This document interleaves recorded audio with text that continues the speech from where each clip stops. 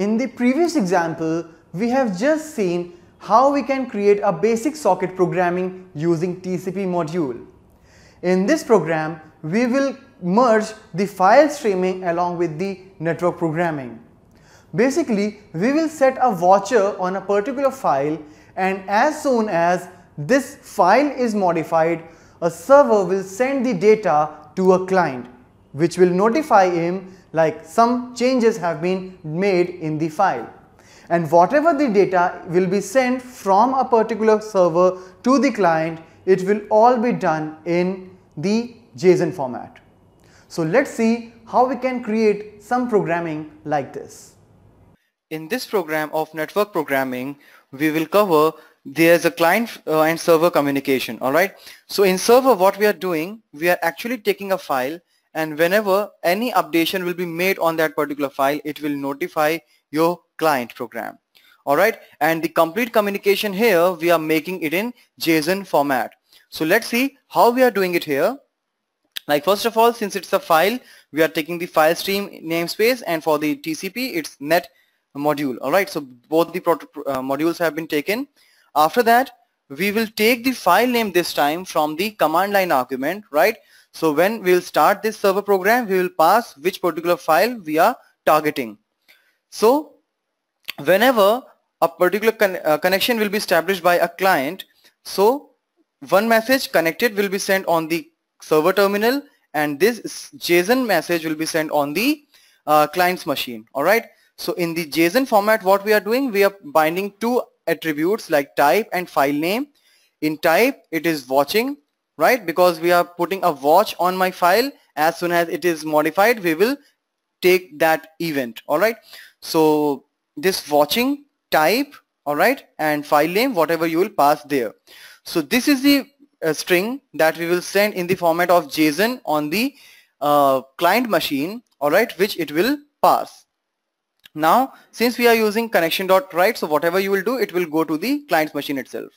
Now here there is a watcher, alright, which we have applied on the same file with fs.watch. Alright, as soon as this watcher will consider any change in the file, like it's a last modified time it's got changed, anytime when it will happen, it will again write one JSON string for the client. In this, the type will change from watching to changed and the same file name. Alright, so this is how you can make a trace of these things. At the end of the message, every time I'm putting the /n, which will signify like, okay, this is the end of my string which I want to send to the client. When a client will got disconnected, this on close event will come and it will write the message disconnected. Alright, and here if you will not pass any file name, it will just throw the error no target file name was specified. Alright, we have covered the error handling in our other modules, so you can go and check there.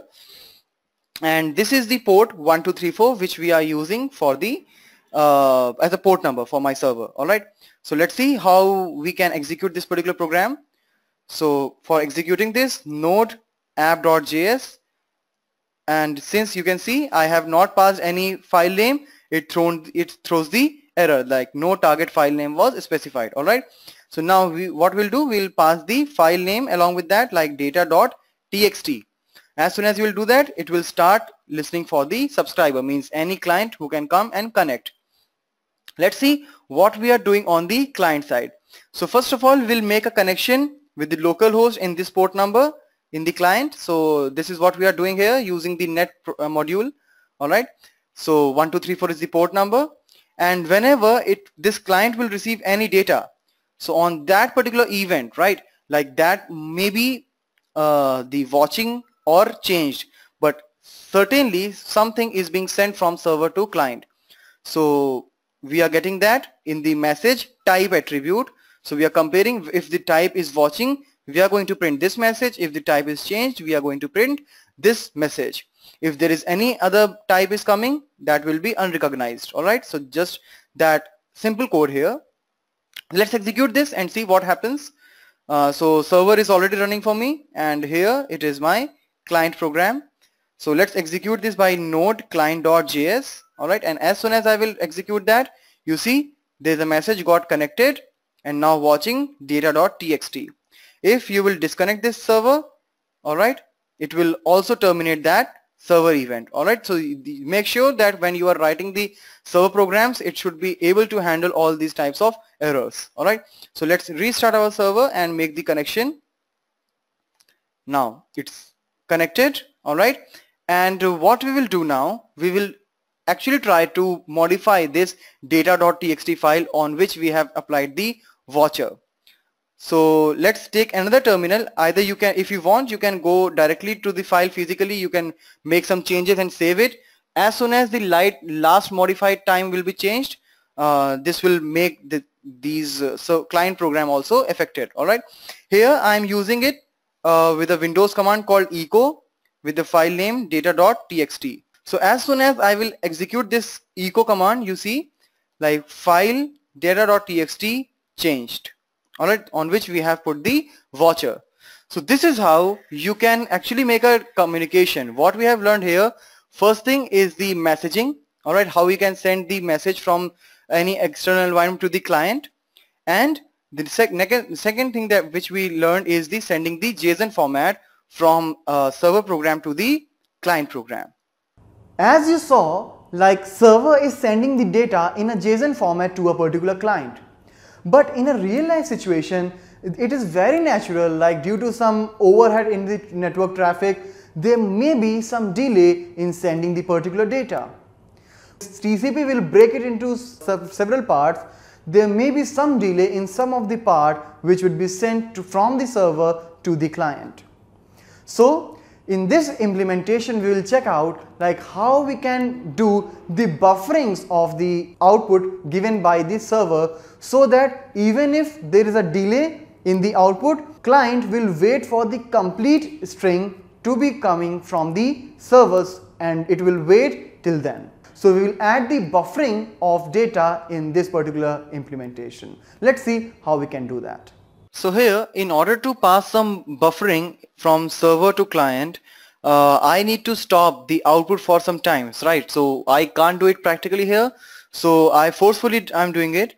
Like here, as you can see, I have introduced some timeout thing here where I will pause my output for 3 seconds. Alright. Here in first connection.write, I have sent my half of the string like type changed file data.txt. Alright. So half message is being broken from here, and the remaining message after that is sent from this. Let's say after passing the half of the message, there is some failure in the network and it may take some couple of seconds. So I took 3 seconds here, and after 3 seconds I will send the remaining message. So as from the very beginning, I have treated this /n, that is the new line escape sequence, as the end of my program. I will keep checking that unless and until I'll get this, I'll not consider that my message is completed. Alright, so this is what we have done here manually. It is not an ideal server. Forcefully we are making a pause in the data transmission. Alright, and as soon as the connection will be end, we'll clear this timer as well. Okay, so before proceeding, as this pauses or this buffering is required, it may be required in several programs of our own means application. So rather than putting that kind directly on the client program, what we are doing, we are putting this in the library. Alright, so that we can reuse it. So here you can see like I have used the events for event emitter things and util package. Alright, so this util package will help us in inheriting things, right, from this lib client. Our client application, this one will be derived from the event emitter, right? So it will also start behaving like an event emitter. Alright, so that's why we have used util package here. And here inside what we are doing is, whenever we are receiving the data, alright, there is a variable called buffer which will keep storing the data inside it, and there is a boundary which will check the index for this one. If unless and until we'll get the /n, that is the new line, that is the end of the message, we'll keep on taking the data in a loop. Alright, and as soon as we will get that, we will break it and we will send the data completely on the client machine. So this is all what this library is doing. Now it is lib.js which I have used, and it is again in the very same location where I have saved my client. Alright, So you see here I'm using this lib.js. Either you can only use lib also. Alright. So here again I got connected with this 1234 port, which is my server port number on which it is running. And you see it's completely the same thing. Just we have introduced this lib.connect in order to use this facility, use the functionality of this library in our client program. Alright. And as soon as this, from this particular lib client, we will receive a message right after the buffering. We will then check whether it is watching or changed. As in application.js, that which is our server, we have only sent the changed message. So of course you will not get this watching message in the output. Alright. So let's see how this program will look like in the execution.